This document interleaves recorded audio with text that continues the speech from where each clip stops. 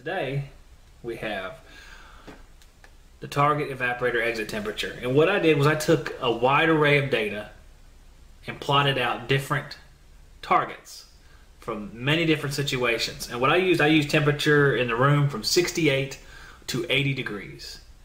Because that's going to be the most common. And that sort of fits in the area where you have, the eye manifold won't calculate airflow, but within a certain range. And I can understand why that is now after, probing into this data.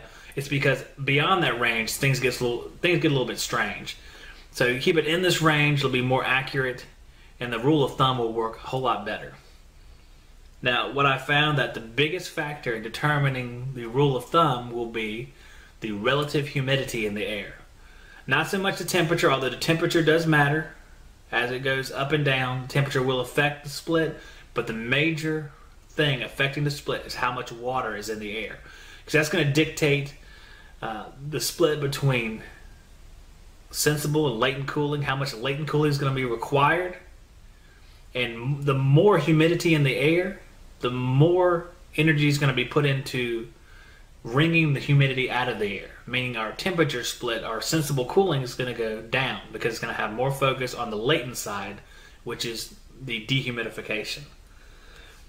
So I'm going to set it up and I'm going to show you on the screen here in a second, and I'm going to go ahead and bring that up, and we see a target evaporator exit temperature rule of thumb.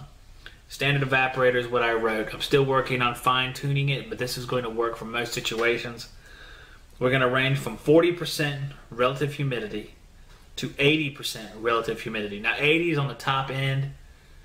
80 is a very saturated air, a volume of air, which you're not going to see very often. I do see them up into the 70s sometimes whenever the system's been down or it's a new house or something like that.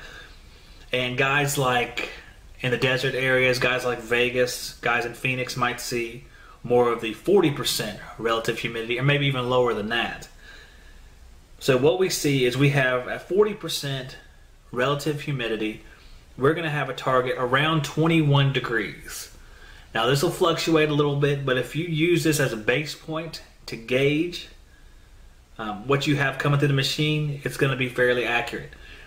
Because if you think about it, even if you're using other tools like the eye manifold, you're using other tools to measure temperature split, it's still going to be contingent upon where you put it and how accurate your practices of measuring the temperature are. If you're not accurate with it, you won't get an accurate measurement back. And since no one's going to be 100% accurate, a rule of thumb with some guesswork involved to it, meaning that you're not going to calculate it exactly. You're going to use a rule of thumb. To a certain degree, everything has some uncertainty because there's error in measurement. So I'll put it to you that the rule of thumb will be pretty close to getting you in the right ballpark, even compared with your measurements. So let's start with 40% relative humidity. It's 21 degree split. And this is just brought over a wide array of data I put together. 50% relative humidity, around 19 degrees. So if you were to come in and say, well, it's 50% or it's 53%, and I have 18, you say, well, that looks pretty good, because you're going to plot a sort of imaginary median in between 50 and 60%, and you'll say, well, 18's right in between the two, because 60% is 17 degrees. Now, if you move up to 70%, you go to 14 degrees. And it starts to drop off a little bit quicker because you have so much latent energy in the air to take out. It's really dropping your temperature split down. And you get to 80% and you're around 12. And guys, if you think about it, if you go up into the 80s in temperature, you're going to be at the lower end of the scale. So if you had a 70% relative humidity with 85 degree return air, you would probably be on the lower end of the scale. So if you had 12 or 13 degree split, you wouldn't be alarmed. Because as the temperature goes up, it's going to push that scale downward just slightly.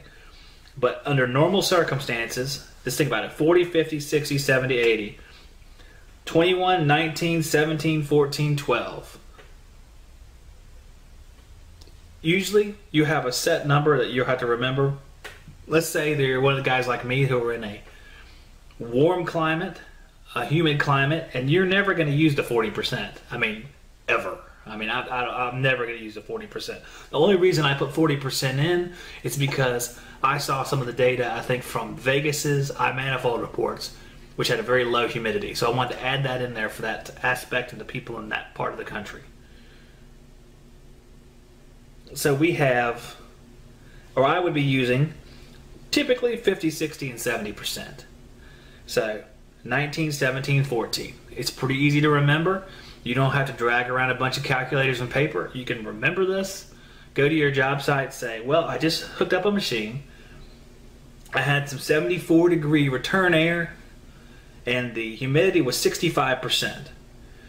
So I know that 60 is 17 and 70 is 14. So if I'm right in the middle, I'd say about 15 and a half. But my air is coming out 19 degrees. So I can say, well, I have a return or an airflow issue.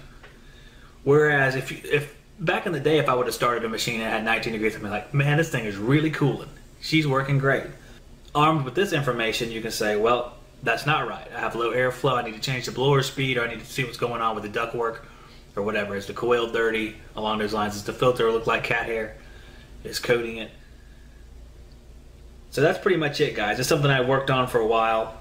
A target exit evaporator temperature rule of thumb. I checked over it a couple of times. I put the data together. I sort of averaged it out. I found that the best way to do it is by relative humidity. So just have something that measures relative humidity. The filled piece, pin, the little PRH, I want to say it's PRH2. Anything that can measure relative humidity. And you know, if you have the SRH3 or SRH2, it can do the target evaporator temperature on its own, so you won't need to remember anything. And a lot of guys will have something to do target evaporator temperature. But if you want to, like say you want to whip out the smart tool and measure the return temperature with your pin style like PRH2, and then you want to know what your target will be so you don't have to drag out the iManifold, this will work for you. Real simple. You can even have two of those little pin style deals, stick them in both the registers, and you'll be good to go. Might save a little bit of time. You can use it for what it's worth, or you can just use it just to, you know, if you have guys talking to you that work in your company, it's like, I have this temperature split, does it sound right? You can be like, yep, sounds good to me. Talon said so. That's pretty much it, guys. That's target evaporator exit temperature rule of thumb. We're going to get into a lot more, but we got to lay the groundwork for it. Psychometric chart, like I said, it's a learning process for me as well. I've got into it somewhat. As I get farther into it, I'll feed you that knowledge as best I can. We're going to talk about what enthalpy is. That's probably our next thing. Will be some of the designations on the psychometric chart, what they mean, and what they mean to us. How we can use it in our everyday lives, not just in a laboratory. Try to make it useful information in the field. Because that chart teaches you a lot of stuff. And plotting a few lines on a chart will tell you a lot about what the system's doing, just from the angle of the lines. So, guys, I hope you enjoyed it, and I will see you on the next one.